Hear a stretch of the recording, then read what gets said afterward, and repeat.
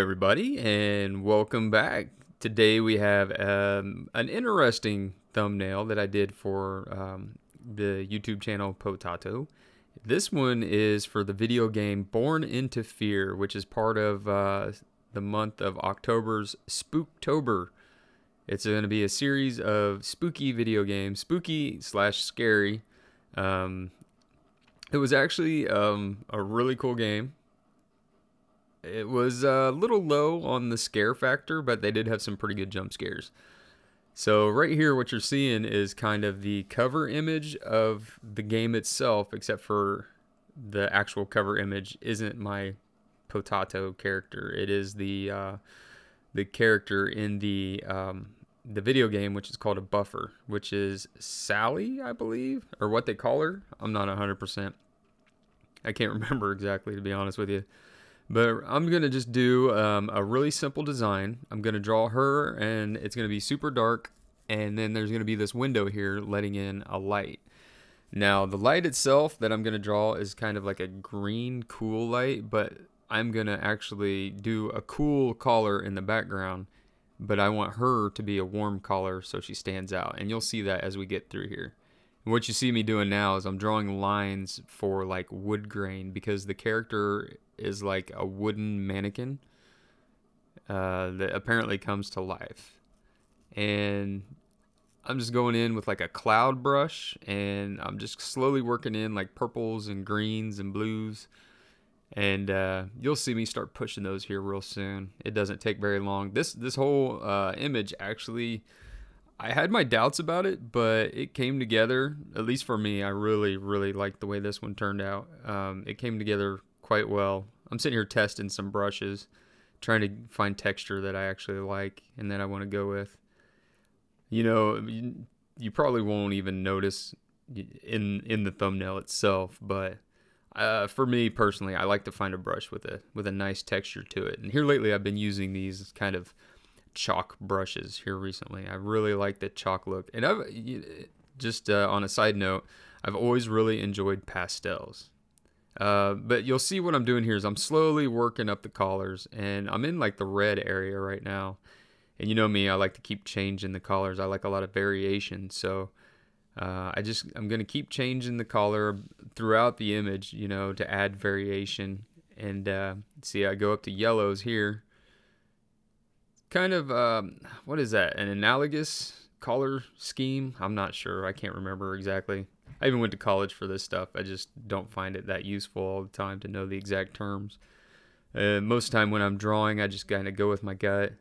And it's based more off of emotion and feelings, I guess, what I think about the image. It's very subjective instead of objective. But you'll notice I'm putting purples and blues, and actually that blue I put in towards the back of the head there on like the underneath the hair kind of looks a little green, but it's actually blue.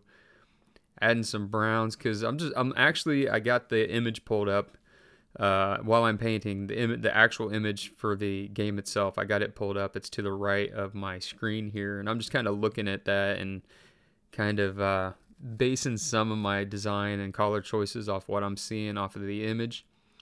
But everything I'm doing is within my own color palette. I'm really enjoying this image as I'm working on it. I'm actually, while I'm doing this image, I'm having a conversation with my son, and he's asking me, you know, certain questions about why I do certain things. And I was actually explaining a lot to him, which he's not really into art, but he was enjoying the conversation and kind of getting to know what I do. And right here, I'm actually having a bit of a challenge with the eye. I'll be struggling with it a little bit because it's kind of a glow, like her eye, like it's a light within that's kind of coming out. And I was having a bit of an issue conveying that in the painting itself. But I think I figured it out, and I kind of got the effect that I wanted to go for. Like right about there is when it really starts coming together. I'm like, okay, that looks about like what she has going on. And then I just add a few more details that you kind of see in the cover image itself. And this was totally fun. The game was a bit bizarre and weird, and that's fine, you know, especially it's October. I enjoy some spooky games and spooky TV and all that kind of stuff. It's just fun. I like to get into it within reason. I don't like the gore stuff too much, but you'll see me just going through here and I'm playing with collars because she's got kind of like blush or something on her cheeks, but it kind of to me it looked like the shape of a heart, so I kind of went with that. I thought it added like a creepiness factor. The only problem is with the such saturated colors, it bumps down like the saturation, like underneath the lip there. That was kind of more of a purplish color. Now it just looks kind of gray to me after bumping up those pinks and reds in her face.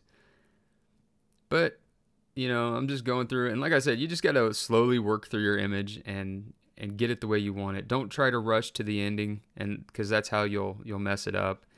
I made a few more changes there, bringing the shadow a little closer to the face. This part was fun. I really had a lot of fun bringing out like that wood grain kind of look. I don't know why, it just it was very enjoyable for me.